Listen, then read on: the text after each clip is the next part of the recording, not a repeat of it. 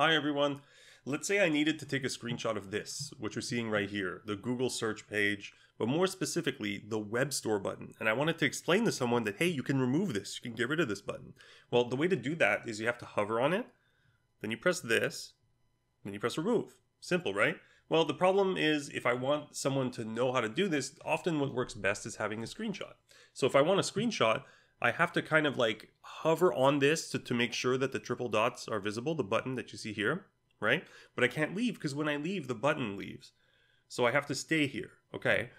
But now if I want a screenshot, what do? Well, I'm gonna press print screen, right? Print screen is the default way of taking screenshots. So if I go here into Paint and paste what I just print screened, you can see that, yeah, okay, I see the triple dot icon. Unfortunately, I also see web store, some tooltip that appeared here. But I do see the triple dot icon, you know, so cool. The problem is I do have to crop, which is extra work. I don't really need to crop. Is there a better way, perhaps? Well, let me show you another option. Another option is to hover again, right? And then press Alt print screen. I press on Paint, I paste, and here you see that, hey, it worked this time, great. And what's good about Alt print screen is that it only takes the window that had focus. In this case, literally the browser window. That's cool, but again, I have to crop. Why would I have to crop if I don't need to crop, right? Is there a better way? I'll show you a better way. So let's close this right now. And I'm gonna show you two different ways actually. The basic in Windows 10 was Snipping tool for a very long time. The basic screenshot functionality. Snipping tool is great. Basically pop this thing up that you see right here.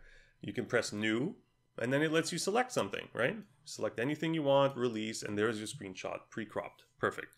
Now there's just one problem, and you can see, where's my triple dot icon? It's missing, right? Because you need a hover state, right? You need to be hovering on that icon for it to appear.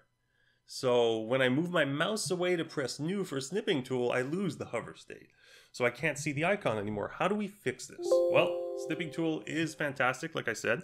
So if you go back to Snipping tool here and notice that there's a nice little button here called delay.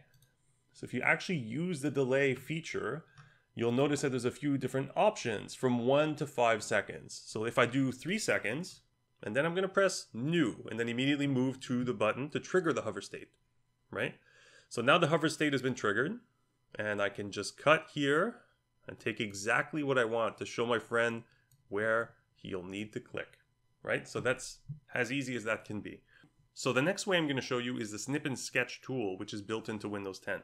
This was advertised as the Snipping tool successor for a time. So I'm going to go ahead and launch it. It's available from the Windows App Store. So here what you'll notice is it has a slightly different interface. I'm going to make it just a bit larger. It has a slightly different interface, okay? When you zoom in, you're going to see next to the new button, there's a blue arrow pointing down. That arrow, when you press it, has additional options. So for example, if I press that arrow, you'll notice that it says snip now, snip in 3 seconds, snip in 10 seconds. Now, when I press this, the timer is going to start. I'm going to have to immediately move into position to get the state that I want. So I'm going to press 3 and then you'll see I'll immediately move to the web store button. As you can see, triple dots appear, Snipping tool kicks in, and by that I mean the Snip and Sketch tool. And then I select these icons and release, and then Snip and Sketch appears here and shows me exactly what I took a screenshot of. As a final note, I'll just say this isn't always about hover states. There are cases where you want to take screenshots of things that don't require hovering. Let me show you an example. So I'll pop open the old Snipping tool here. Okay, so let's say I want to take a screenshot of this. Right? So I want to take a screenshot of where it says bookmarks. Okay, so I go here, I go to Snipping tool, and hey, look, it closed. But I wanted to show that. Like, what do I have to do? I have to go print screen again? You kidding? No. So the solution is the same as I showed you before.